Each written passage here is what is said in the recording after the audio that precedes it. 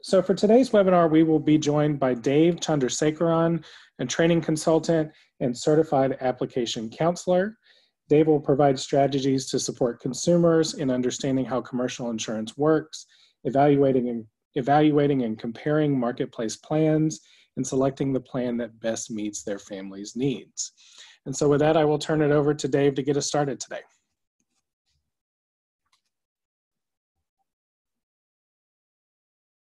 Great, thank you, Kyle. I don't know if you wanted to mention the upcoming webinars.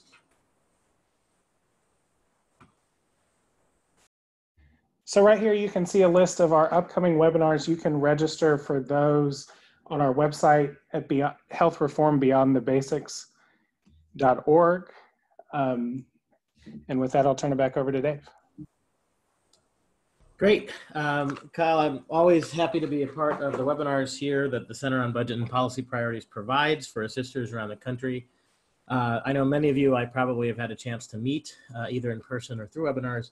I spent almost 5 years at the Center on Budget and more recently have been doing independent consultant work, but was very fortunate to have the opportunity to once again work with the Center on these webinars for plan selection issues and really appreciate that opportunity. As some of you might know, I'm also a volunteer certified application counselor in Northern Virginia, and so I do get to do one-on-one direct enrollment. I find it unbelievably rewarding, but as you probably know, can be very, very challenging and difficult at times, especially over the past few years, just given how much more difficult it's been for consumers to find affordable coverage and even to enroll. I do it, several weeks a year just during open enrollment. For those of you who do it year-round and every day, I just think it's a wonderful service you're doing, and I really appreciate it, and I'm always very impressed and inspired by the assister community around the country. So I just thank you for the service you're doing for your community. For today's presentation, we're going to have 4 different sections. In the first section, I'll overview just some elements of plans that are sold in the marketplace and private coverage in general. I know many of you are veterans for years doing enrollment work, and so some of this might be relatively basic. But part of what I hope to also include is some innovative ways to talk about things about insurance with consumers. So hopefully that can add some new elements to what you're learning. The next section will talk about trends in the plans we're seeing in the marketplace. So the kinds of things that insurance companies are doing and how that might affect the options available for consumers. Next, we'll talk about some strategies on how to integrate all of this information into the one-on-one enrollment process, what kind of questions to ask for consumers, what kind of prep to do for open enrollment, to hopefully help streamline and make your enrollment process more efficient with consumers. We'll pause for questions after section 3, and then we'll come back with the last section, or we'll go on to healthcare.gov and we'll actually do some sample family scenarios and go through the plan selection process using actual 2019 plans from 3 different parts of the country. So let's go ahead and get started. But before we do, I have a quick question to ask you. If you wouldn't mind, right in front of you right now on a piece of paper, please write down on a scale of 1 to 10, how confident you are in your ability to help consumers in this plan selection process. So how confident are you in your skills, in your opportunities for success, in really helping consumers find the best plan for them? Go ahead and write that down, and obviously we'll come back to it later on. So let's get started in the first section around qualified health plans. As you probably know, there are 5 main elements to any private insurance plan, whether it's sold on the marketplace or something that you might have through your job or something else you might purchase yourself on the individual market. There's the premium, which is the monthly membership fee you have to pay to maintain your coverage.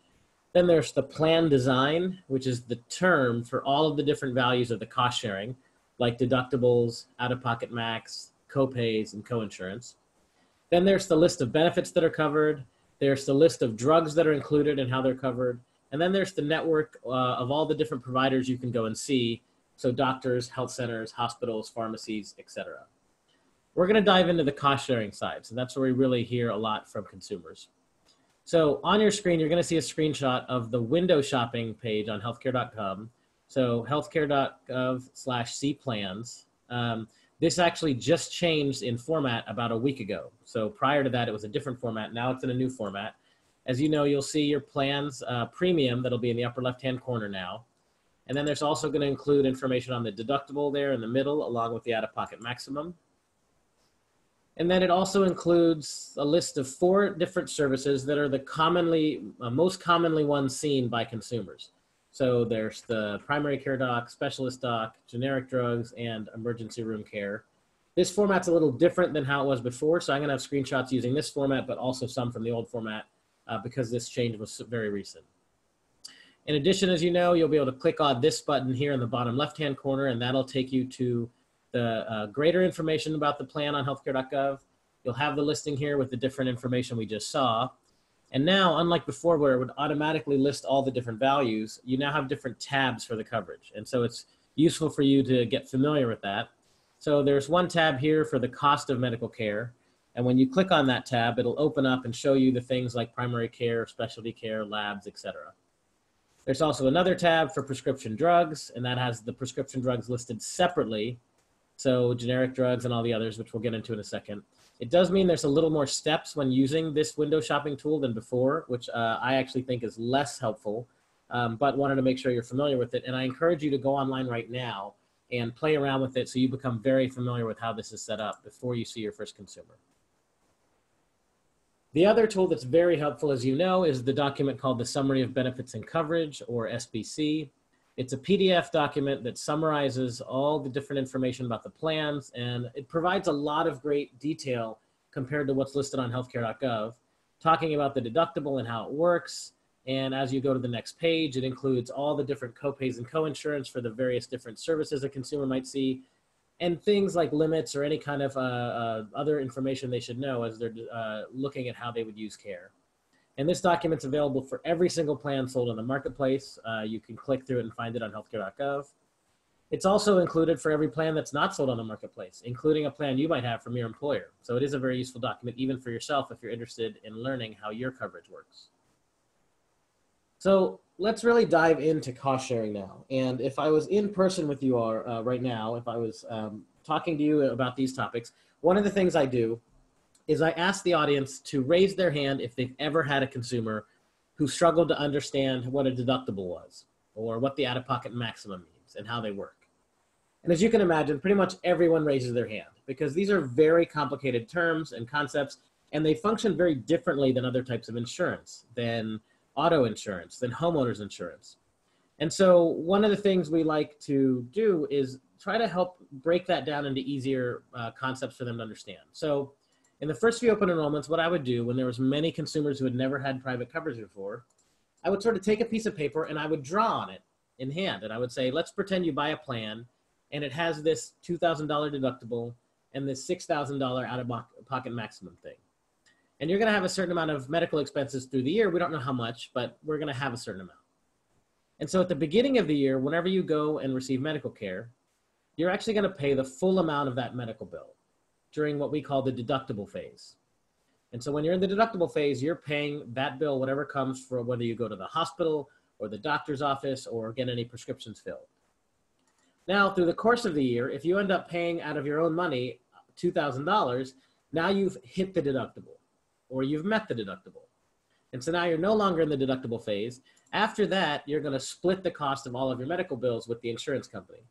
You're just gonna pay what we call a copay or a coinsurance. The copay is a flat dollar fee, whatever it is, each time you use the service. And the coinsurance is a percentage of the bill. And the insurance company will pick up the rest of the bill. Now, for many people, they may not hit the deductible until later in the year, like November or October. For some, it might happen very early because of some major health crisis early in the year. And for many consumers, they don't hit it at all. And so it's not an issue. If you do hit the deductible and you're paying these copays and coinsurance, you could have a year where you have a lot of medical expenses. And so even those smaller copays and coinsurance could end up costing a lot if you use a lot of care. And in this case, if it's another $4,000, well, plus the $2,000, you've now spent $6,000. And so now you've hit what we call the out-of-pocket maximum. That's a protection for you that caps how much you'd ever have to pay, even if you have a really bad year when it comes to health uses. And from that point on until the end of the year, you don't pay anything. The insurance company picks up the full cost of any care you have. Now, for many people, again, they may not hit this out-of-pocket maximum until the end of the year. Most people don't hit it at all, but it is there to protect people in case they happen to have a major health need. Now, as you can imagine, this is a very oversimplified way of describing these terms, but hopefully it could give a baseline to consumers, especially if they're new to private insurance, to help them so as we go through helping them understand the different elements of healthcare, they'll have a way to sort of compare and balance the things like premium with these other values. So one major thing I want to talk about is what's called first dollar coverage. Now, we just talked about how a consumer has to meet that deductible first before the insurance company kicks in and pays any benefits, before they get to pay just a copay or a coinsurance. But as you probably know, that's not true in all cases. So here's an example of a plan from Green Bay, Wisconsin, which has a deductible of $5,200 a year. And as we just described, there are many services where they'd have to meet that deductible first, and then after they meet that deductible, they just pay a coinsurance or a copay. For example, for x-rays, they pay a 20% coinsurance after they meet that deductible, and same with the preferred brand drugs down below, it's a $50 copay after they meet the deductible. But here, for this particular plan, you can see that they list some services where they don't have to worry about the deductible. So on the top for primary care, they just pay a $50 copay right away on day one. They don't have to worry about that deductible. Same with specialty visit, and same with the generic drug list. And the reason that's beneficial is for most consumers, they're looking at price mostly. And as you know, they really are concerned about monthly price. So they're going to look at plans that are cheaper, but those plans tend to have higher deductibles. And if you can find a plan that balances that with some first dollar coverage, then hopefully they're able to get some access to the care they need without having to worry about that big deductible. And so that can add value for the consumer. Now they call it first dollar coverage because as soon as you pay your first dollar in premium, you're getting the insurance company to already pay some of your bills, to already kick in and cover some elements, and you're just paying the copay or coinsurance. I did want to mention the different ways you might see first dollar coverage described, because it might be different on healthcare.gov and different on the health plan's website and different on the summary of benefits. And so they might say that this particular service is pre-deductible or that it's exempt from the deductible. It might say that it's not subject to the deductible. It also might say that the deductible doesn't apply to this service. For example, doesn't apply to primary care, or that it's waived for this service, like generic drugs. It also might say that the service copay is before the deductible. So it'll say primary care, $10 copay before the deductible, or it just might not say the words after deductible, like we just saw in the previous example. It'll just say primary care, $50 copay. And so you can presume for the most part that that means the deductible doesn't apply. But if you're not sure, you can always go to the summary of benefits and coverage, and that usually says it definitively. Now, on a related note to issues of first dollar coverage is something called HSAs. So that's a health savings account, and that's basically a bank account you can open up as a consumer, and you can put money into it that is pre-tax dollars. And you can use that to pay for medical expenses as long as you buy what's called an HSA eligible plan. And for the plan to be HSA eligible, it has to have generally a pretty big deductible, and it has to have no first dollar coverage. So you have to pay the full amount until you hit the deductible. And you can use that HSA account and that pre-tax dollars to pay for those medical expenses. Now, the problem is most of the consumers we work with don't have a lot of extra money to put into an HSA account, or maybe don't know how to do it. And as a result, if they bought this plan, they would just have a plan that has a pretty big deductible, but has no first dollar coverage, and they're not really getting that tax benefit out of it. And so I always caution about looking at HSA plans for consumers because they tend to be the cheapest on the marketplace, but again, they may not offer the kind of value that meets the needs for consumers. And as you can see, there's a plan on the right that is done by the same company. This is a few years ago from Atlanta, Georgia. It's the same company, and it's their non-HSA eligible plans. And so it has some first dollar coverage, and maybe it might have a slightly lower deductible. But the difference in price, as you can see, is only about $25 a month. So if they were to pay $25 a month more, which is about $300 more per year, they would get to have some first dollar coverage. And if they were to go to the doctor, maybe 2 times, 3 times, that probably saves them money if they buy the plan on the right. So it's something to keep in mind as we're helping consumers look at plans. Now, another thing that consumers often bring up is not being sure how this deductible works. What counts towards the deductible? How do I know if I'm meeting it yet or not? So we'll just take the plan on the right as an example, and we'll put it in that structure that I showed before just to convey this. And so, as we know, there's certain services that are not exempt from the deductible, so you have to meet that deductible first. So in this case, you're in the deductible phase, and let's say you're getting some labs and getting some prescriptions filled that are brand name. And in this case, we'll make up some values because we don't know exactly how much they cost. That's dependent on how much they cost when you're in the deductible phase, what you get charged. So I made up some values there, $120 and $200. And when the consumer uses these services, they do count towards the calculation of the deductible, and they count towards the out-of-pocket max. So it's pretty straightforward. But now let's look at these services that are exempt from the deductible. In this case, if you had a primary care visit and you went and filled some generic drug medications, we know exactly how much you'd be paying because we know what those copay values are from day one without worrying about the deductible. However, those payments do not count towards the deductible. So if the deductible is waived for those services, any copays you pay for it don't count towards meeting that deductible. But they do count towards the out-of-pocket maximum. And the reason this is relevant is because we have heard stories of consumers who buy a plan, they go and use care the next year, and when they come in, they say, well, I was told I had this deductible and I paid all this amount, but then they say I haven't even done anything towards the deductible. And it's just a way we can make sure that we can explain to them why that works. Now, I wanted to flag just briefly about metal tiers. Again, if you all are veterans, you know this very, very well already. But just to try to explain it to consumers, you can use something like a table like this. This is some plans in Pittsburgh, Pennsylvania. And so you can kind of mention, well, there's what we're calling here bronze, silver, gold, and platinum is just about how generous the plan is. So a platinum plan is considered the most generous. It usually has a low deductible, sometimes no deductible, and low copays. But if you want that plan, you're going to pay a lot per month. You can see here the price per month is very high. Conversely, if you want to pay very low per month, you can buy a bronze plan, but then the deductibles are going to be very high. The copays might be higher. There may be little to no first dollar coverage. And then silver or gold are just steps in between.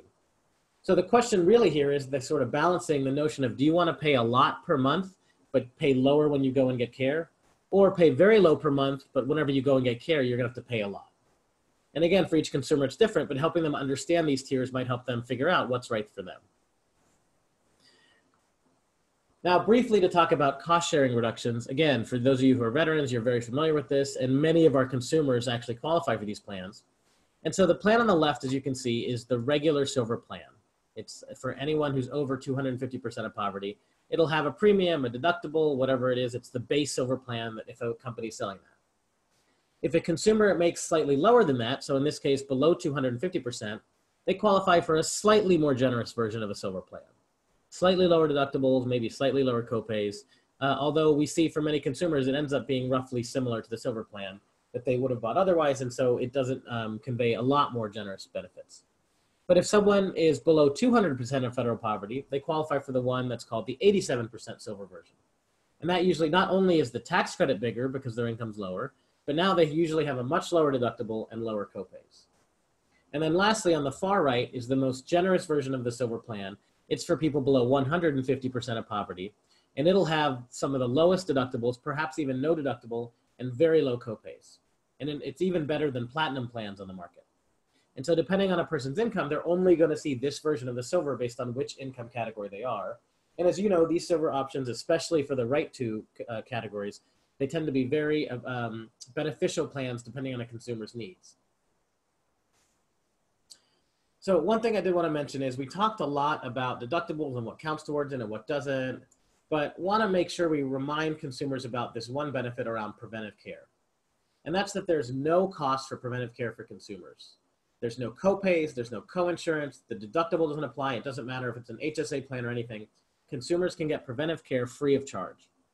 So that could be your annual doctor visit, it could be certain vaccines, it could be certain tests based on your age or gender that are recommended by clinicians. And so in general, for the most part, preventive care is free of charge.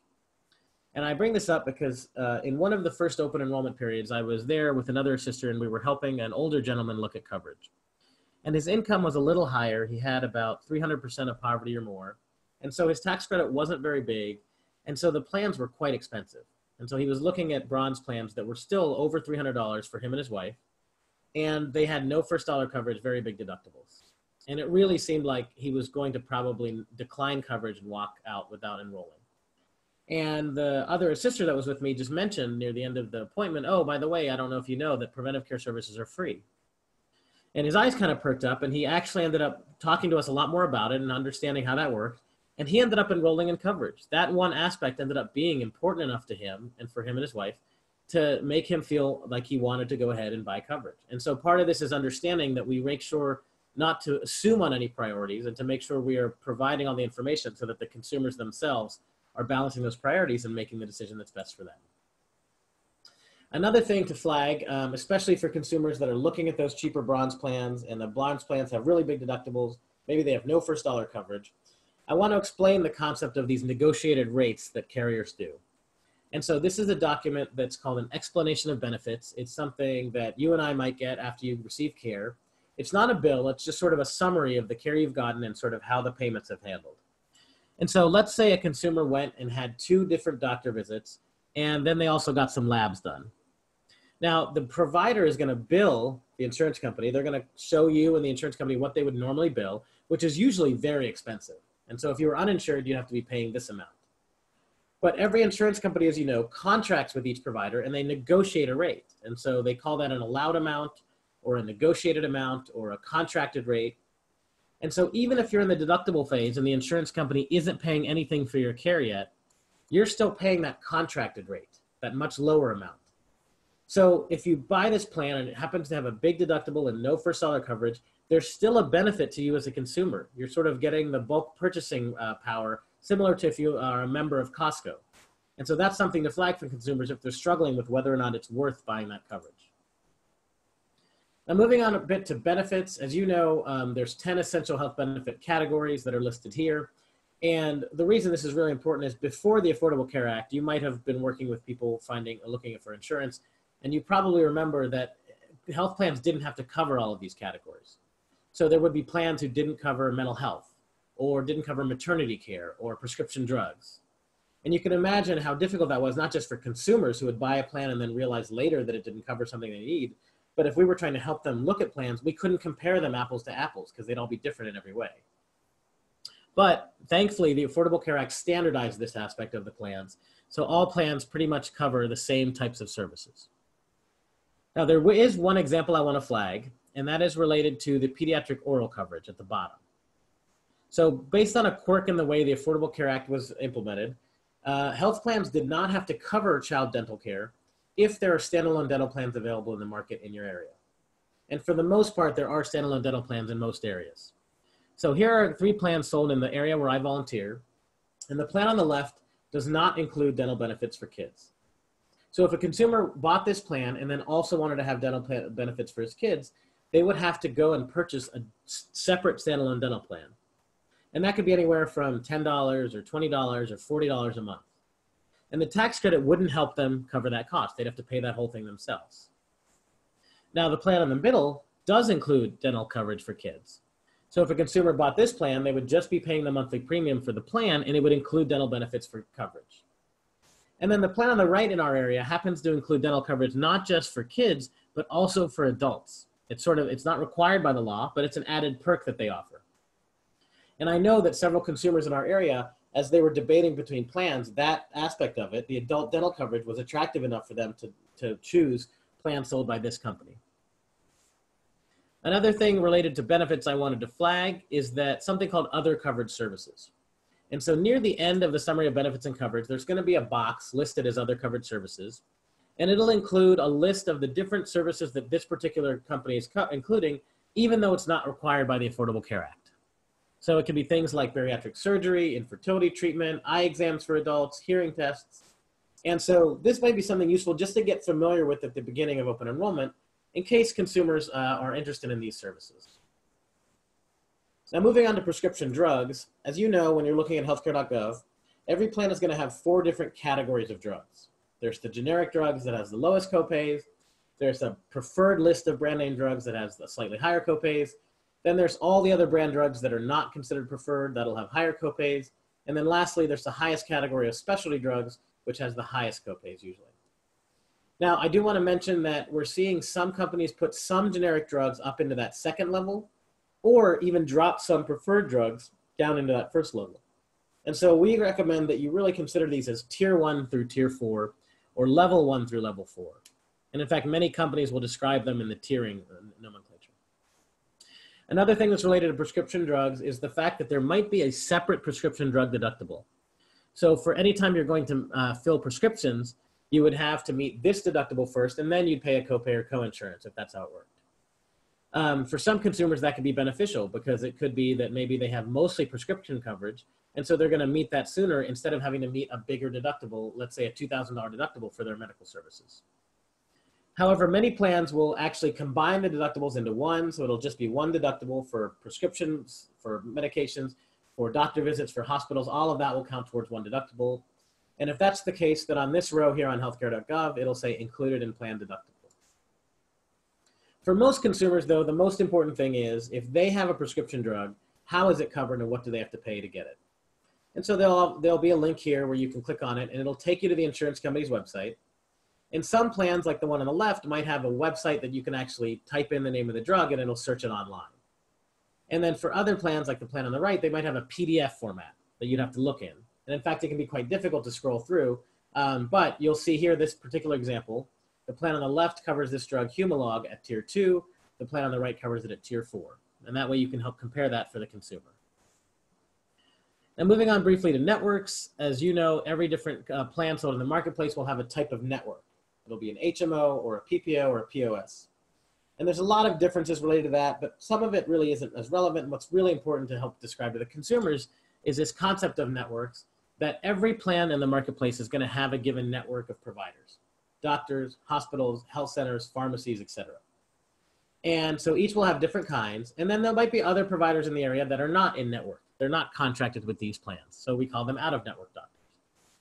So for an HMO, in general, you'll have to have a PCP you select, and that'll sort of be your gatekeeper. You'll go to them first for any care, and you'll pay a copay, depending on what it is. And then if you need a referral, they'll give you that referral, or they'll give you that prescription, and you can go get your prescriptions filled. Now, if you go to any out-of-network doctor, there's no coverage for that. So you're going to pay the full cost of whatever that is, and usually it's quite costly. It's whatever they charge. In contrast, for the PPOs, you generally don't have to have any primary care doctor or gatekeeper. You can just go to whichever provider you want. And if you happen to go to an out-of-network provider, there is some coverage for it, although they reimburse for less. So those copays and coinsurance will be a lot higher, and that'll have a separate deductible that'll be a lot higher. But if a consumer has a particular health need where they need to go out of network, or maybe they travel a lot, or they need to see a specialist or a special facility that's somewhere outside their state, this might be beneficial for them, but these plans are much more expensive in general. And then more recently, we're seeing a different model called an EPO. It's called an exclusive provider organization. And it's sort of a hybrid of the two we just talked about. There's no gatekeeper, no primary care doctor you have to go to, but you cannot go out of network for any coverage. And so the EPOs and HMOs tend to be the cheaper versions on the marketplace. Again, PPO and point of service tend to be more expensive. A lot of people tend to think that PPOs also have more doctors in network, and that often is true, but not always. So here's an example of some plans sold in Nebraska several years ago. And so I actually just looked up how many primary care doctors are available within a 10-mile radius of a given zip code for all of these different plans that are available. And you can see the Blue Cross PPOs, which has out-of-network coverage, doesn't actually have the biggest in-network coverage. It has fewer doctors than, say, the United plan at the bottom, which is an HMO. And then the Coventry plans, they actually have 4 different types of networks. So they have 4 different plans that they sell. 3 are HMOs, 1 is point of service. And the point of service actually has less doctors. And so the way they structure this is really these 4 networks are based on 4 different hospital systems that they contract with. And so it is important for someone to understand not just the out-of-network issue of PPO or HMO, but also how many doctors are in network. And that might matter to some people based on if they need to see a lot of providers, if they need second opinions for something, that kind of thing. But again, much like prescription drugs, for most consumers, what really matters is if they have a provider already, is that provider covered in a network? And if so, how? So here, there's on the healthcare.gov site, when you're looking, there'll be a link to the provider directory and you can click on it. And that'll take you to the insurance company's website and you can go ahead, type in the name of the provider. And of course, we can see if they're in network or not. So now that we have the basic elements of plans, want to move on to different trends we're seeing in the marketplace so you can be aware of them and how that impacts what consumers are able to compare and purchase. Now, we talked earlier about first dollar coverage, which I always emphasize is a pretty important thing that could be of great value for consumers. But more recently, what we're seeing is a lot more plans that are doing partial exemptions. So instead of saying all of primary care is exempt from the deductible, they're saying, well, you can have 3 visits exempt from the deductible and just pay this $25 copay. But after that, you're in the deductible phase. So you got to pay the full amount of whatever that care is. And then once you hit the deductible, then you pay a 35% coinsurance. And so this is useful because even though if a consumer is looking at cheaper plans that are bronze, big deductible, at least if you can find a plan with some exemptions for a few visits, that might be useful for them. That might be enough to meet their needs and be of value for them. so that they're able to meet some of their healthcare needs without having to pay too much to get a plan that has more first dollar coverage. I just want to show you how this is going to look on healthcare.gov. Now, I want to caution that these are the old screenshots of the window shopping site, but the process is still the same from what I checked. And so it'll show here primary care, the copay is $25 / 35% coinsurance after deductible. But you'll notice it doesn't mention how many visits you get for that $25. And so to find that, you can click here on this link on the bottom left-hand side under the primary care doc visit in the row. And that'll bring up a pop-up and it'll mention how many visits are pre-deductible. In this case, 3. It could be 1, it could be 5, it could be whatever the plan decides to offer. Now, if you don't find this easily here on the website, you of course can click on the summary of benefits from the previous slide, and that usually has it very clear. Another thing we're seeing in the opposite direction is plans that have really big deductibles that essentially meet the out-of-pocket maximum. So once you hit the deductible, you've met the out-of-pocket maximum, and that's why they show here that all the different copays and coinsurance is a no charge. Because once you've hit the deductible, you've hit the out-of-pocket max, the insurance company covers any expenses for the rest of the year. So this really functions like a catastrophic plan, sort of like how auto insurance works or home insurance works. And for some consumers, that might be okay if they are relatively healthy or young and they're just buying a plan just in case something major happens. But for any consumer that has ongoing health needs, this could really put a lot of the burden on them when they're getting care, and so may not be the right fit for them. But again, these are probably the cheaper plans on the marketplace, and so something just to keep in mind. Another thing is we talked earlier about the 4 different categories of prescription drugs. Well, it turns out that some plans are actually adding tiers. They're taking that lowest generic tier and they're splitting it into a preferred and non-preferred tier. Or they're taking even that specialty tier up top and they're splitting that into 2 different tiers. So instead of 4 different tiers of drugs, some plans might have up to 6 tiers. And the reason that's relevant is because if you're looking at 2 tiers, 2 different plans for a consumer, and you're looking up a prescription for them, both plans might cover that prescription at, say, tier 3. But that tier 3 is going to mean something different for each plan, and so it's obviously important for us to find out what that actual copay is for each drug and list that to the consumer when they're comparing those plans. Now, another thing I want to mention is around the network sizes is in the first couple years of the Affordable Care Act exchanges, we saw that many plans were selling, many companies were selling plans that had smaller networks, or what we call narrow networks.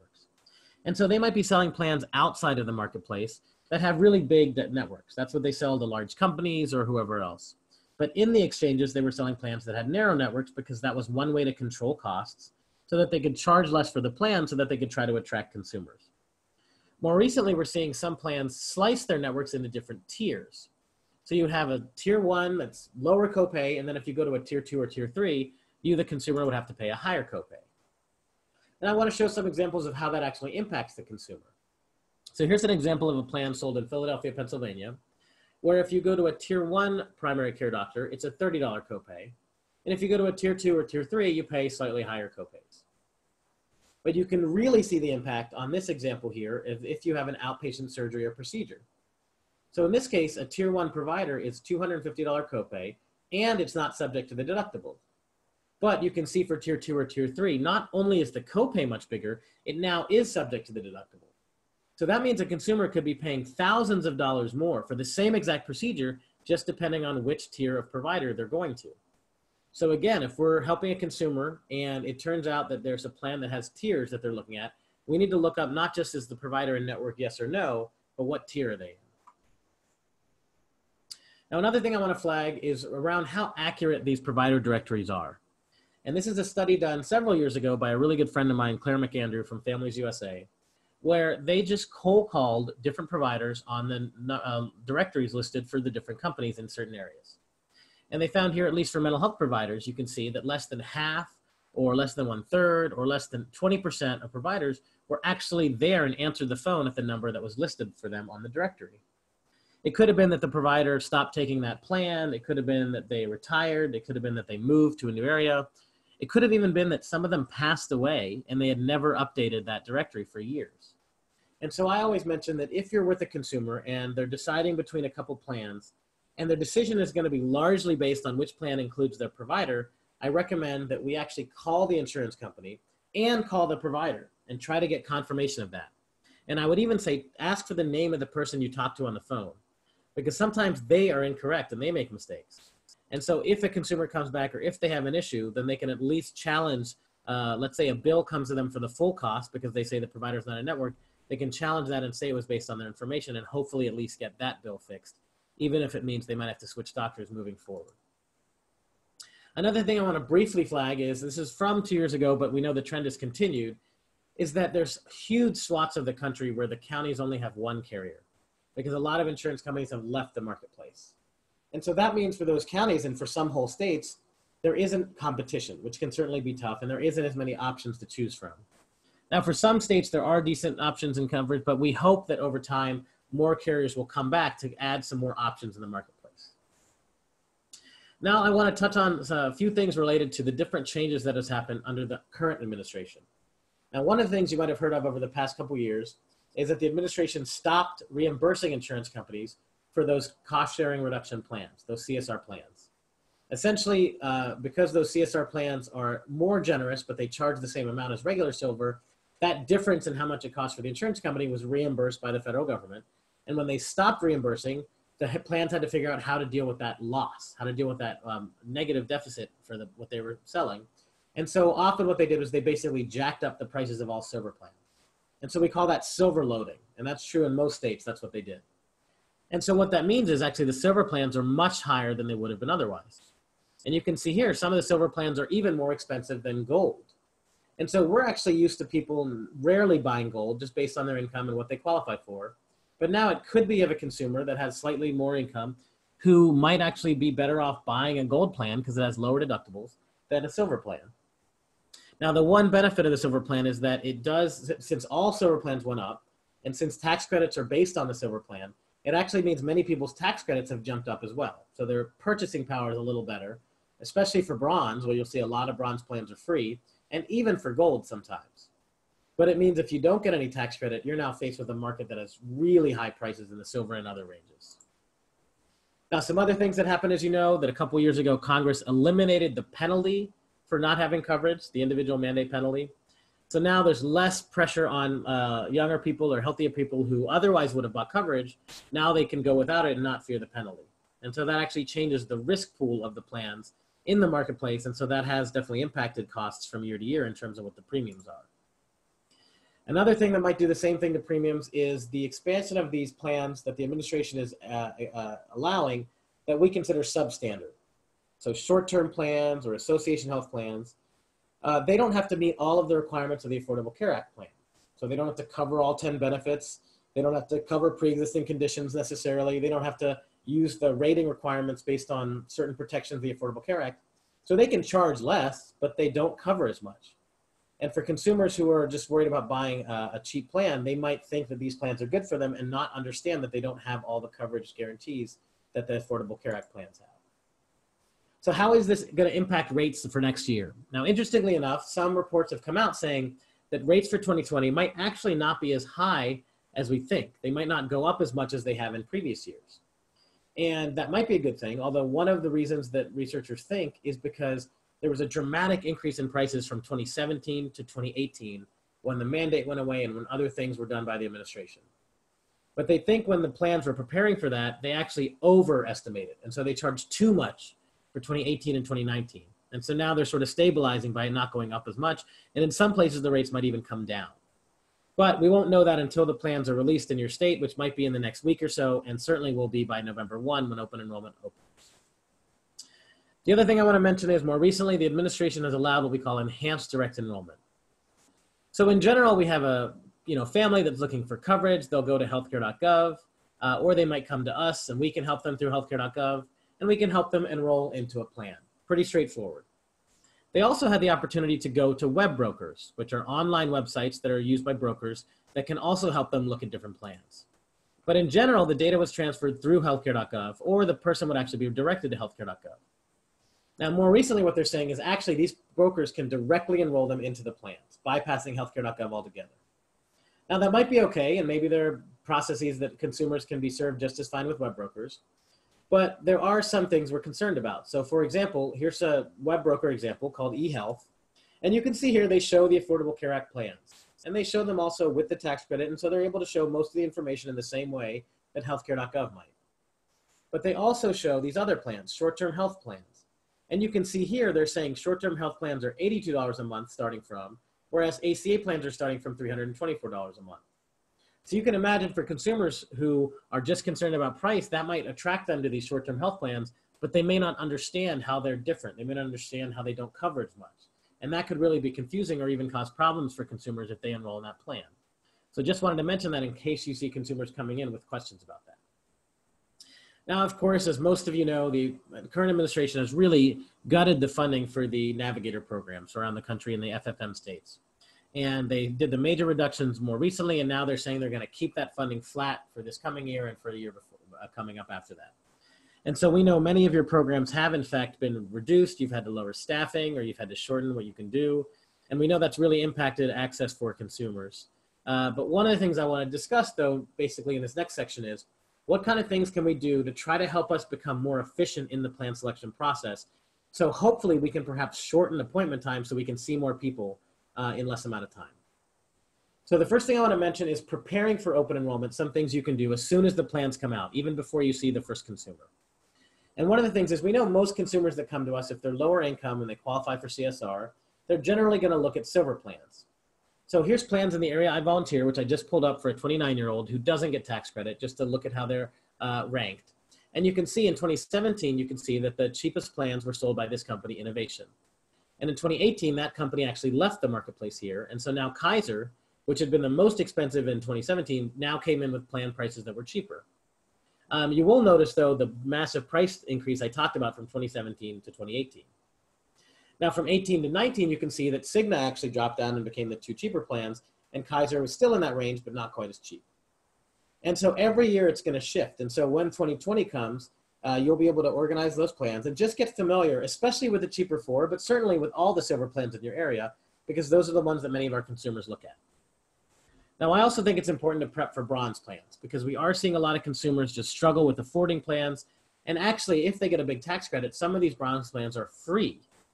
And so one of the things I say is you can make a table like this. Just look up all the bronze plans. And here's every bronze plan sold in Travis County, Texas. And you can see here, one of the things I do is just mark out where is that first dollar coverage. Because with a bronze plan, it'll have a big deductible. But if we can find a plan that has first dollar coverage for someone, maybe that's something that's of value for them to pay a little more to get. So here you can see the first plan that has first dollar coverage is that Ambetter plan, but it's just for tier 1 drugs. And the first plan that has first dollar coverage for primary care and specialty care is the plan right below it for Ideal Care. So this is something you can do just as a guide to become familiar with it, so that when you're looking at plans with the consumer, you kind of understand where that thing might, where first dollar coverage might be, in case that's something that's important to that consumer. Now, another thing is really understanding the differences in provider networks if you happen to have multiple networks in your area. So I did something, as I showed before. I took a 5-mile radius from a zip code, and I looked up all the providers that in this case were either primary care doctors or cardiologists or OBGYN, pediatricians, hospitals. You can also look up dermatologists, endocrinologists, cardiovascular surgeons, whatever might be useful for the consumers in your area. And if you're in a rural area, you can maybe expand that to a 25-mile radius. And this is just something you can maybe make as a cheat sheet and just have on your desk in case the consumer asks about, like, how big are the networks, how many doctors are in each of these companies. Another cheat sheet you could make is about those other covered services I mentioned. So in this case, you can see the different lists of services that are available that are not required by the Affordable Care Act, but each company might offer them anyway. So this is an example from a few years ago from the companies in the area I volunteer, where you can see they're all different in what they offer. Now, for most consumers, these services are not as important. They're not commonly seen. But for consumers who are looking for one of these, let's say bariatric surgery or infertility treatment, that tends to be a really important aspect of their care needs. And so they might really need to know which plan covers these. So if you want to put a table like this, a cheat sheet like this, you can do it on the back of the one we just showed before, and just have that on your desk in case it's ever needed for a consumer. So now let's move on to see, how do we tailor all these searches when we're sitting with the consumer? What can we do with them to kind of make our process more efficient and effective, but also more successful? So the first thing in structuring your appointment and how you're going to approach that consumer is just wondering, are they a renewal or a new applicant? So if they're a renewal, then you know that they had health insurance last year or recently. And so you can ask them about their plan, what their experience was. Did they find that it met their need? Did it have the doctors they need? How did they handle the deductible? Were the copays okay? Did they have confusion about what happened? Do they want to keep the same plan, or do they want to see how it changed, or maybe some new plan options? Now, if they're a new applicant, chances are you're going to have to really start from a lower base of knowledge, especially if they're new to private insurance. So explaining what a deductible is and how it works, explaining copays and coinsurance and networks, et cetera. So chances are that process is going to take a lot longer. And in fact, just as a new applicant probably takes longer on the application side, it also takes longer on the plan selection side. So that might need to be a longer appointment, an hour and a half, or longer. But the renewal might be quicker. And I actually recommend with a renewal, if their income hasn't changed by a lot, and if they haven't changed anything else in their family circumstances, that you actually go to the window shopping first and look up how their plans have changed in their area and see if you can get an idea of which plan they might want. And then go back quickly, do the tax credit update, and it'll show you what the final options are. The prices might be slightly different, but I think that process works more smoothly because they've already have everything in the system for their application, and what they're really looking for is the health plan. Now, another thing, of course, as we've highlighted many times, is that if a consumer has any prescription drugs or any doctors that they care about, that'll really be influential in the search. And so making sure we're prioritizing that search. But I do want to mention, though, is that if you ask someone if they have prescriptions or have doctors, they might say no because they don't have any, but that doesn't mean they don't have health needs. Maybe they have a surgery they've been putting off for years and now they're finally going to get it. Or maybe they had a new injury or a new condition that they haven't started seeing anyone yet, but they're going to start seeing once they get coverage next year. And so we really need to ask about their health needs. You know, what kind of health conditions do you have? What kind of things do you think you might try to go and get taken care of next year? So that we're getting the full picture and we can incorporate that as we're comparing the plans. Now, as I've mentioned many times, first dollar coverage is something that often is important for consumers, especially since they're balancing premium versus what other things that the plan offers. And so here is the old way the plans are shown in the window shopping website, but it is relatively similar now in the new version. And so you're going to have an area where that's going to show not just the premium and deductible, but also the summary area of the 4 different plan services that are more commonly seen. So you can see here the plan on top doesn't have any first dollar coverage. The plan below has some for generic drugs, and it looks like some visits for primary care. And as you're scrolling down, you might find plans that have more first dollar coverage, like these 2. And you can keep scrolling down to find more plans and see if there is more options for first dollar coverage.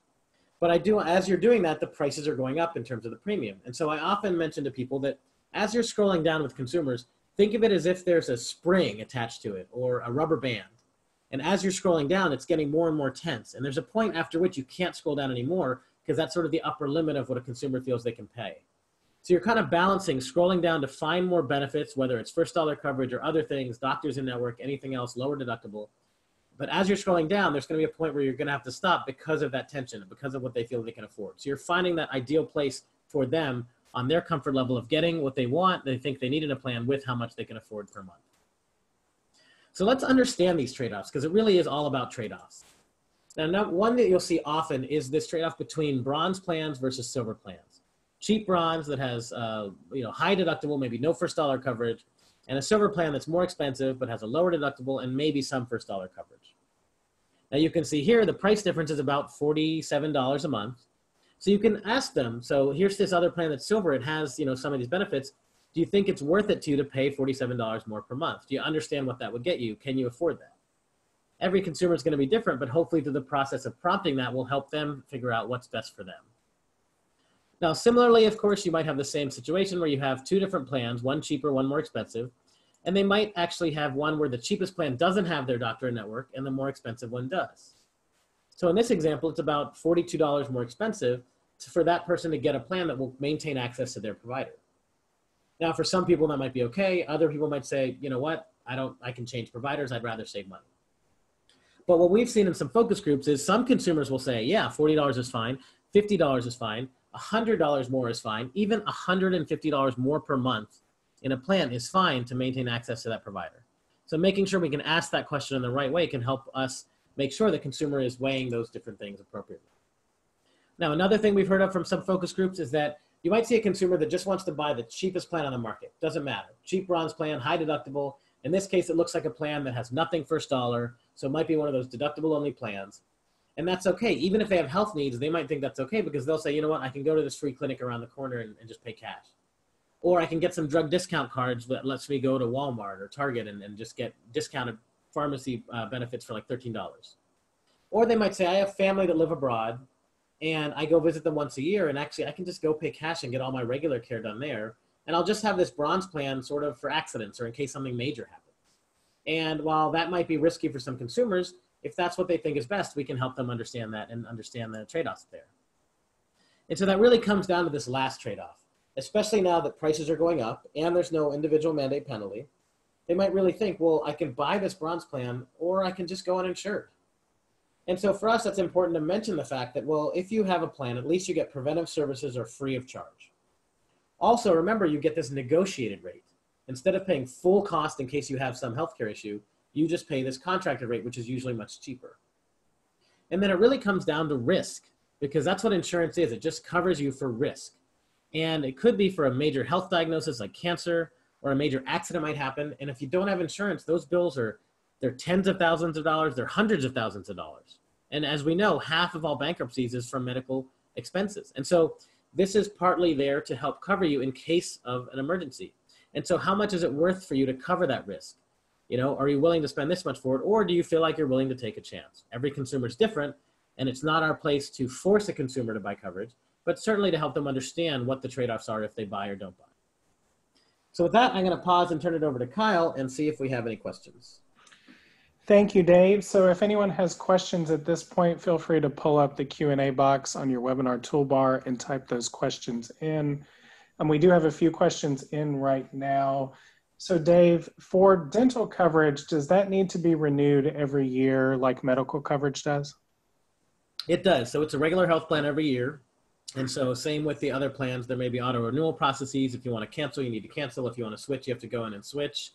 And so it is something you need to maintain payment for.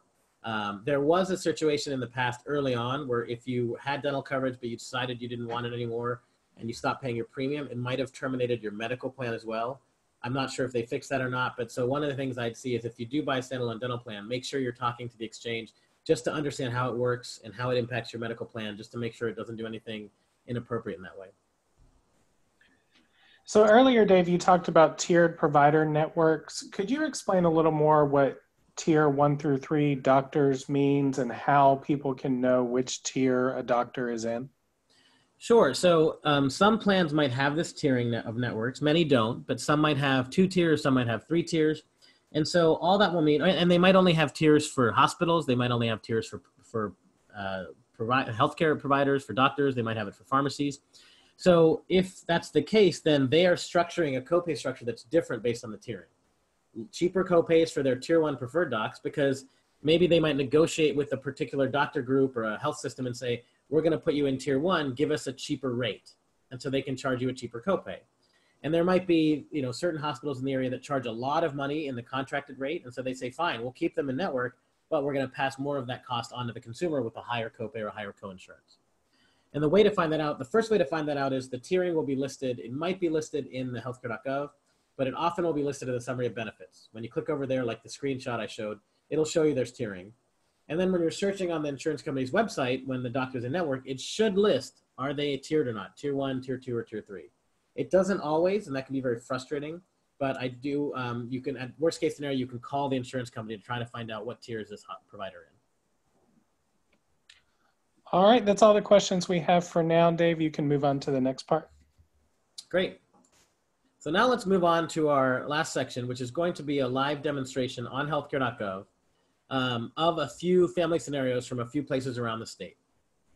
So the way we're going to do it is here we're going to have the first example, which is a 32-year-old woman from Austin, Texas, who makes $30,000 a year. And so we're going to ask her about her health conditions. So does she have any doctors? Does she have any prescriptions? What's important to her? Maybe she says, I'm pretty healthy. I just want to get low-cost coverage, whatever. I'm just covering it just in case. Many consumers might come in this way, and so it's important for us to navigate that process. So we're going to go on to the healthcare.gov website here, and this is a screenshot of it, but now we'll move over to the browser.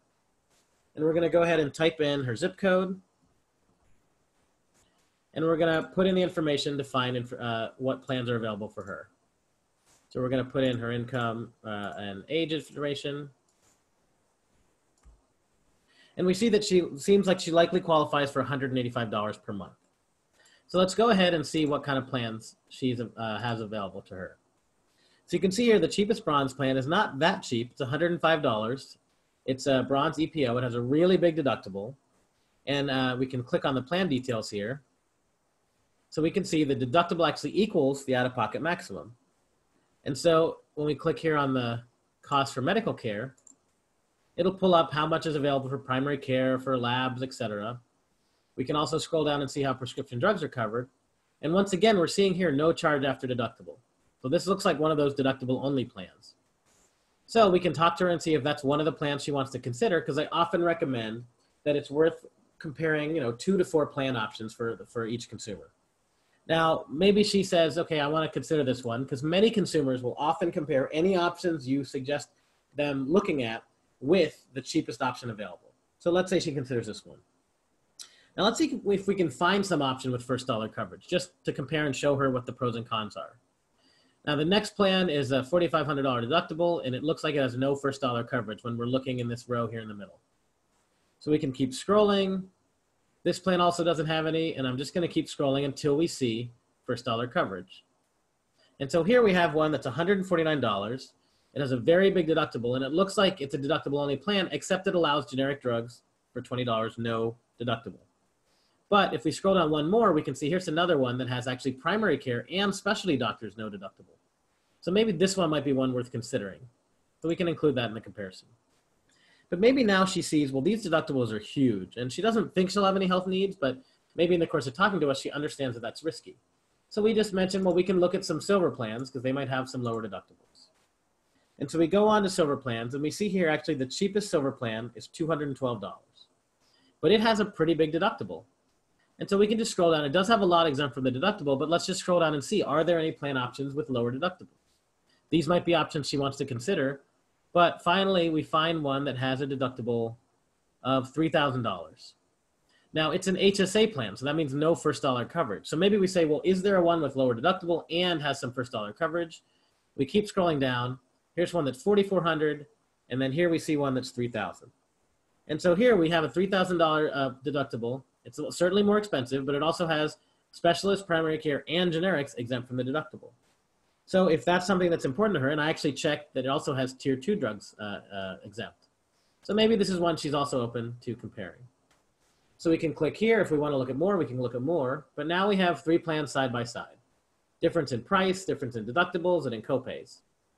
Now for our purpose, just to have it be more easier to look at, we use this thing called the Marketplace Plan Comparison Worksheet, something we developed several years ago when I was at the Center on Budget, which allows you to sort of put in this information in a user-friendly way. It's easier to see side by side. Now, it isn't something that pre-populates, so you will have to either type it in on the PDF or have to write it in, and that's certainly cumbersome.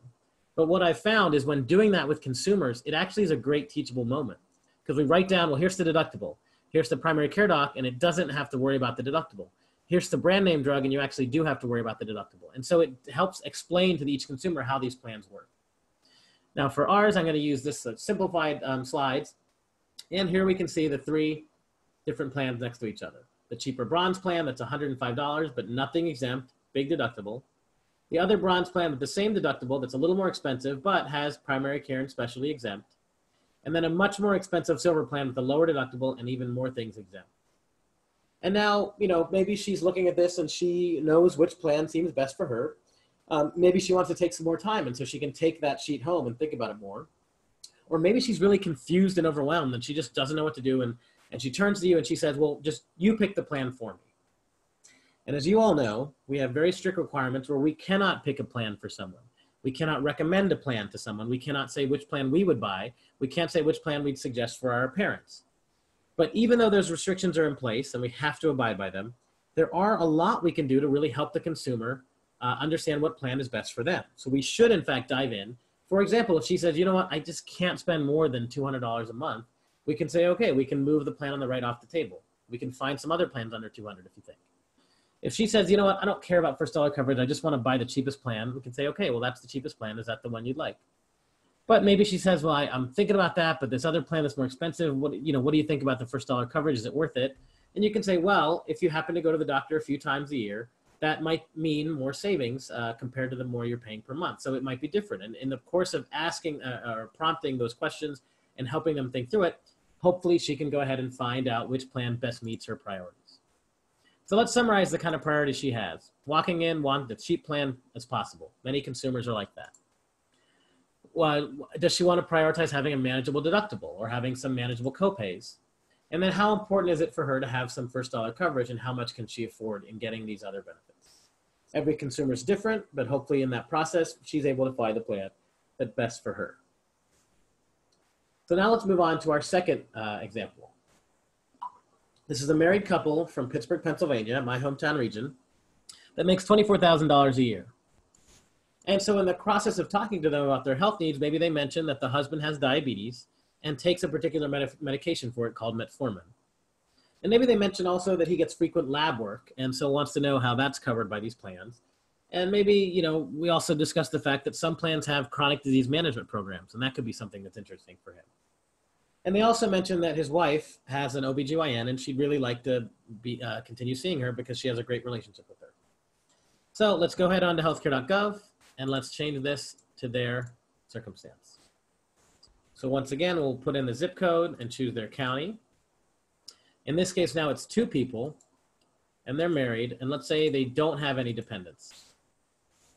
So now we'll put in their ages.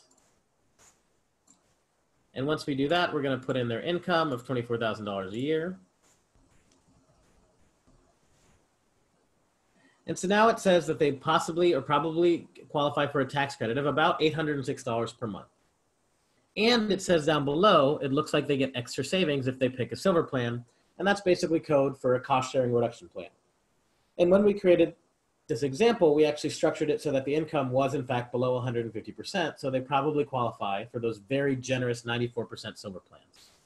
But now let's go ahead and see the plans that are available to them on the marketplace.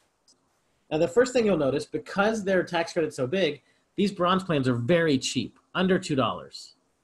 But as you can see, these deductibles are very large.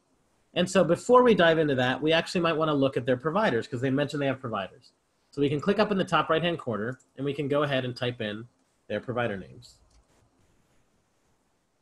And so we can go ahead and find that provider, and then we'll also look at their prescription drugs. Now, when we're looking at prescription drugs, we will need to know the dosage and what kind of formulation it's in. So hopefully they can bring that information or even suggest in advance that they bring their vials in, their prescription vials. And in this case, we see it's this particular Advair formulation. So now we'll bring up the plans. And now, as you can see here in the bottom right-hand corner, it'll mention whether or not the provider's in network or the drug is covered. Now, we do know that they qualify for CSR, so we may want to go look at one of these silver plans, but maybe they say, you know what, we want to look at cheap plans. Now, these first 2 plans don't have the doctor in network, and they also have huge deductibles. This next plan is a little more expensive. It's the silver plan, and it actually has first dollar coverage, and it has the drug covered. Now, if we want, we can actually go look at how this plan might cover them, because they also mention lab work. So let's scroll down and see how labs are covered. In this case, labs are covered at $10 with no worry about the deductible. It's exempt from the deductible. Now, they did mention prescription drugs and that it's covered, but we want to know how it's covered. So let's click on the prescription drug here, and let's go ahead and click on list of covered drugs. Now, here's a plan that actually allows you to look it up online. And so we're looking at 2019. We're going to type in the drug's name. It's the tablet. And so now it says here, it is covered at tier 1. And so we can go back and look at what the tier 1 payment is, $2, no worry about deductible. So that's something we can include in their search. So let's go back to the plans and let's include this one in our search plan. So now we can scroll down and look for some other plans. The next plan here is a $79 plan from UPMC. It has no deductible. It also doesn't have the doctor in network, and it does cover Advair. And when I looked up, it also covers it at tier 1. Now, this would require them, if they consider these 2 plans, to change doctors for Sonia. And so one of the things, though, is we can actually look and see, is Sonia covered or not? So why don't we actually do that? We'll go here and we'll look up access to doctors and hospitals, provider directory. And so here it asks you, what are you looking for? We're looking for a provider. It asks for the last name. And now let's hit search.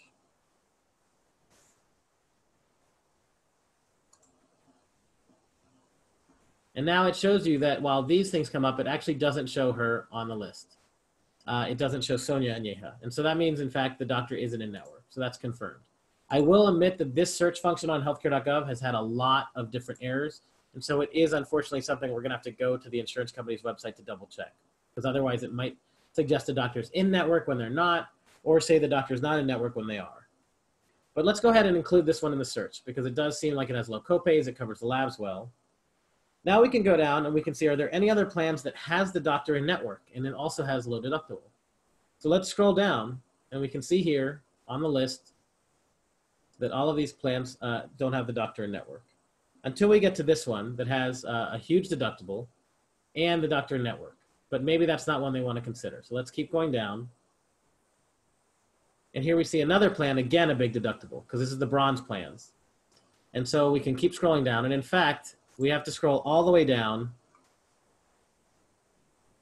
to this plan here that has a low deductible CSR plan of $200, and it has the doctor in network. So it does look like it has nothing exempt from the deductible, but the deductible is quite low. And so when we talk to them, maybe they're okay with that because they know after one visit or so, they'll have met the deductible and then they just pay 10%. So we'll go ahead up and we'll compare these plans. And once again, we have this page here. So we'll hop on over to our slides to look at the three plans in there. So now you can see you have the three different plans. They're all server plans. One that's $65 that has a deductible of $350, but it looks like it really only applies to hospital stays. Everything else is exempt, but doesn't include the provider. The next one's a little more expensive, has no deductible, but actually has some slightly higher copays, and also doesn't cover the doctor. And if they want to include the doctor and have a CSR plan, they'd have to pay much higher, $472, and they'd still have the deductible of $200 and then 10% coinsurance. Now, once again, we can talk to them about their priorities, and if they say that they really need to value the doctor in network, we might have to look at this plan or see if there's another bronze plan that has them in network. If they say that she's okay switching because that's just too expensive, and if that's the case, then maybe one of these two plans on the left meets their needs better. And so we can talk to them through that, and once again, we can look at the different priorities they have. So is the doctor in network, and how much are they willing to pay more to get the doctor in network? If they have prescription drugs, is it covered, and then how is it covered? What's the cost? And then what's the best plan that meets their health conditions? So in this case, he was worried about labs. Other people might be worried about x-rays. Other people might say that they go to the ER a lot, and so they might be worried about that. Or how much does it cost for urgent care? And once again, through the course of talking to them about this, hopefully we can help them identify their balance, their priorities, and they can go ahead and enroll in the plan that best meets their needs. So now let's go to our last example, which is a family of three from Orlando, Florida. They make $36,000 a year. And let's say as we talk to them, they mention that their daughter has asthma and sees a particular provider for her asthma, and also takes an inhaler that they fill a couple times each year called Advair. And maybe they mention that the husband is actually considering getting this surgical procedure that he's been putting off for his knee and just hasn't done it in a while. And when he asked around, some friends mentioned that they got it done at this particular hospital called the Halifax Medical Center. So let's go ahead onto healthcare.gov once again, and let us look up their situation. So we'll once again go ahead and put in their zip code. And we'll build information for their household. And in this case, we'll say that they do have a dependent. And now we'll go ahead and put the ages for each one.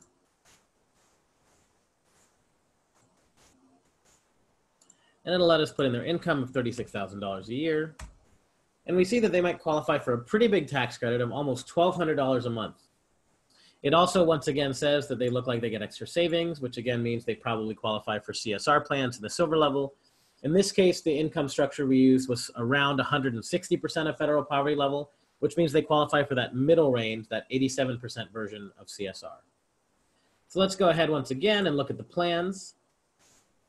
And you can see right away, they qualify for free bronze plans. And as you can imagine, consumers really love the concept of free.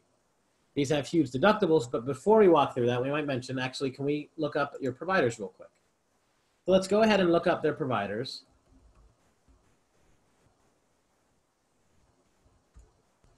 And we can find one. Let's go ahead and look up the hospital system. Now, when you look up hospitals, they often list the different kinds of, they might list the ER, they might list pharmacy. There also might be another one that's listed very similar in another city. So you can see on the top right, there's one from North Carolina. We want the bottom left one, the one that's there, that's closer to them in near Orlando. And then they have a prescription drug. And once again, you need to know the dosage. In this case, we have 0.5 milligram. And let's once again look at the plans. So now we can see here in the bottom whether the doctor's in network, whether the hospital's in network, is the drug covered. In this case, they do qualify for free bronze plans. Now we might mention, well, you qualify for some special silver plans. Do you want to go look at them? And some consumers might say, no, these are free plans. Let's talk about this. And you might say, okay, let's talk about this. We might come back to the silver plans. So maybe we're looking through the bronze plans. And one thing we might do here is, let's say, here's a lot of bronze plans that have free premiums, but have huge deductibles. And let's see, are there ones that maybe have some first dollar coverage? Are there any that cover their doctors? So the first one does have some first dollar coverage, doesn't cover the hospital. The second one has, again, first dollar coverage, doesn't cover the hospital. You can see here in Ambetter, this plan actually does cover the hospital, but only has generics as first dollar coverage. The next plan also has both hospitals, or both providers, but also doesn't have any first dollar coverage, and in fact looks like it's one of those deductible only plans. And we keep going, and we can see some other plans that again have might have the hospital, might not have the hospital. Now maybe in this process, the first one we saw, it didn't have the hospital, and maybe he's saying, okay, I'm open to shop around and see where I can go, but it does have that first dollar coverage. We like that. And in fact, when I look up Advair, it was covered in tier 2. However, it was very confusing because it ended up having a 6-tier plan. And when I looked it up, I tried to figure out, what does that tier 2 mean? Is it a $35 copay or a 40% copay? It was unclear. But so that might happen when you're looking up some of this stuff. So let's go ahead and compare this. Now, let's say, okay, we can look at other bronze, but why don't we just go quickly look over to the silver? And so we can go ahead and do that. So now we see the cheapest silver plan is a much bigger price jump. It's $144. It has a pretty decent sized deductible still, $1,500. It does have both providers, but it looks like after you meet the deductible, 10%. And it does cover Advair as well. We see another plan, it's $159, has an even higher deductible, but looks like it has some first dollar coverage. And then there's an even more expensive one that has no deductible. Now maybe this is one they're really interested in because it has no deductible whatsoever and it has relatively low copays, covers the drug at $30 a month. So they might include this, but they might wonder, well, how much would we have to spend to find one that has a low deductible, has, you know, lots of first dollar coverage, and has the doctor in network? And so we can scroll down, and the next plan we see also has no deductible, and here we go, has both providers in network, has very low copays. Now it says the drug is not covered. That's actually not correct. I looked it up. It is covered at tier 2. Once again, this data is not always accurate. So let's go ahead and compare this. So now we have 3 plans. And let's hop on over to our slide deck to look at how they compare. So have that cheap bronze plan that's free, has a very big deductible, but a couple things that are exempt from the deductible. Then we have the middle plan that's a lot more expensive, but no deductible. Neither of these have the hospital and network though. So then you hop on over to the more expensive plan, also has no deductible and cheaper copays, but also has the hospital and network. So we might talk to them about this and again, try to figure out, well, what really is most important to you? Is having the hospital network or not having the hospital network? Can you afford these prices? And maybe they mention, you know what, I'm curious to see what this hospital is because also this one has very low copays. And so they want to compare these 2 plans.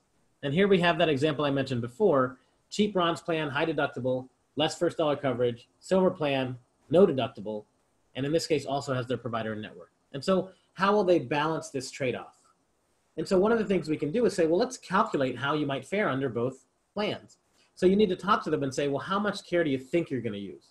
How many times did you go to the doctor last year? Or how many times do you think you might go to the doctor this year? How many times do you take your daughter to her pulmonologist? How many times do you fill a prescription?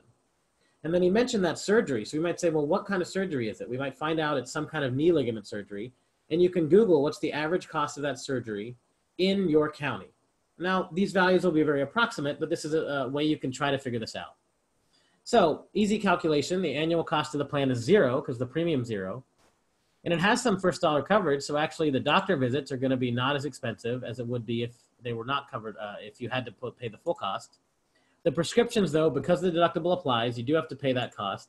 Same with that hospitalization, and so that ends up being $6,600 a year that they would spend if they bought this plan. And on the other side, the premium is much more expensive, so they're spending over $2,500 just in premium. But because they're no deductible and these copays are pretty low, This is how much they're paying for the doctor visits and for the prescriptions. And then lastly, the doctor visits 40% of the total bill, so $2,000 instead of $5,000. And so actually that ends up being $4,700. Now that's not cheap by any means, but certainly they'd be saving money by paying for the one on the right. And that's a concept important to help them understand. Now it could be different if their healthcare utilization is very different. If they have another major health crisis, it could be different. If they end up not getting the surgery, it could flip. But trying to really dive into them, trying to predict what they might need is a helpful way for them to figure out what might be worth it in terms of buying a plan. So now we add some new priorities, including if there's providers covered, which ones to prioritize. And then also this notion of estimating what is it going to cost you in total for each plan based on your needs that you think you might do. Once again, every consumer is going to be different, and hopefully in this process, we're able to help them navigate and find the plan that best meets their needs. So now I'm going to go ahead and turn it back over to Kyle to see if we have any additional questions. All right, thank you, Dave. If anyone has any additional questions, please feel free to type those into the Q&A box at this time. And we do already have one question here, Dave. So if someone estimates that they will be under 200% of the federal poverty line with their income, and they'll have a, say, $1,000 deductible due to a cost sharing reduction, if at the end of the year they end up with more income than they estimated, what happens to the deductible for that plan? So I would actually defer to my colleagues there at the center, but if I'm not mistaken, you're held harmless by the plan you have. If you were enrolled in a CSR plan, it doesn't go back and change your plan. But Kyle, actually, that might be one we take to some of your colleagues. And one other question here. Is there a process for assisting consumers in setting up an HSA account if they enroll in an HSA plan? So this has come up before, and from what I understand, we actually are not tax experts. We're not financial experts. We are highly discouraged, if not prevented, from giving them advice when it comes to setting up an HSA account. And in my 6 years of doing this, I've never met a consumer that's had one. I've heard of some through my peer networks of people who enroll here in the DC area who buy an HSA account and set one up. But they're, of course, much higher income who don't qualify for tax credits. So again, an HSA account might be okay for a consumer, but most of the consumers we work with, especially if they have any health needs, it tends to be one that doesn't provide the most value. And so are ones to perhaps caution them on, because they may look at them and see the prices, but we might want to say there might be other options that are better for them. And I do want to mention, I didn't mention this before, one of the whole points of our job, as I always say, is to help explain to a consumer that there is a benefit of paying more for a plan. Because any consumer can buy a plan on their own based on price. They just look it up and the one on top is the cheapest one. They can click on it. Even an 8-year-old could do that. But our job is to help them realize, well, actually paying more per month might get you better things that you want for your health needs. It might have your provider and network. It might cover more. It might have more first dollar coverage. It might be cheaper at the end of the year in total. So that's one of our main jobs. We're explaining to people to pay more because in the end, that might be better for them. And so this HSA one is one example where they could spend less money per month, but it may not be the best value for them. But as I mentioned before, it's really not our place to help them or advise them on HSAs. And I have yet to meet a consumer, especially the lower income consumers we meet, where the HSA model really works for them because they don't have money to put in that pre-tax account. And one final question, could you remind us what first dollar coverage is? Sure. So first dollar coverage is when the plan, it'll have a deductible, but it'll say that deductible, you don't have to worry about it for a particular type of service. So whether that's primary care or specialty care or generic drugs, those are the most common services that a plan might choose to exempt from the deductible. That's especially in the bronze range. So as soon as you pay your first dollar in premium, it's the insurance company is giving you some benefits. A plan that has no first dollar coverage, the insurance company doesn't pay for anything until you meet that deductible. So for, like I said, for bronze, it's those 3 services that are often exempt, if anything's exempt, 1, 2, or 3 of those. If it's a silver plan, maybe they also exempt some other things like the tier 2 level of drugs. Some also exempt everything except hospitalizations. So that first dollar coverage just means while there's that deductible, you don't have to worry about it as much for some of the services that you might care about. All right, and I think that's all the time we have for questions. I'll turn it back over to Dave. I know you've got one final part of this presentation. Yep. Thank you, Kyle. So I just wanted to strongly ask you all if you wouldn't mind doing a very quick evaluation of this presentation. And I promise you it will literally take 10 seconds. And that's the URL on there if you wouldn't mind typing it down or writing it down. I'll run through the questions very briefly. The first one is the question I asked before. You know, on a scale of 1 to 10, how confident were you in your ability before you started the presentation? Hopefully you have that number written down in front of you. And so now I want to ask, how do you feel now after the presentation? And my goal, of course, is to try to improve it. If you were already confident, hopefully it moved you up. If you weren't confident, hopefully it gave you some confidence and skills. In addition, there's 3 quick questions that just ask, were there any topics that weren't in the slide deck that you think I should add because they're important? Were there any topics in the presentation that you think weren't that useful or aren't that relevant anymore and should be removed? And then were there any topics in the presentation that weren't explained very well? And I need to really make sure that we spend more time and focus on it. And again, you can type that URL on the bottom if you wouldn't mind going right now while it's fresh. It'll take 10 seconds. 2 last questions. On a scale of 1 to 10, how would you rate the content of the training as very useful or not that useful? And then same thing, how would you rate the quality of the delivery of the training, 1 to 10? I really encourage it because that feedback helps me enormously in improving this, not just from year to year, but even from week to week as I go and do these trainings for different state networks of navigators. And with that, I just want to wish you good luck. I know the past couple of years have been very tough in helping people enroll in coverage. I know that this year will probably continue the challenge or be even more difficult. And I just want to say that I think what you all are doing as navigators is one of the best, most meaningful professions in our country. Helping someone who can't understand how to find access to coverage eventually get coverage is one of the best things I think we all can do. And I just thank you for your service over the years and wish the best for you this coming year and beyond. So thank you again. I'm going to turn it back over to Kyle to close us out. All right, thank you for today's presentation, Dave.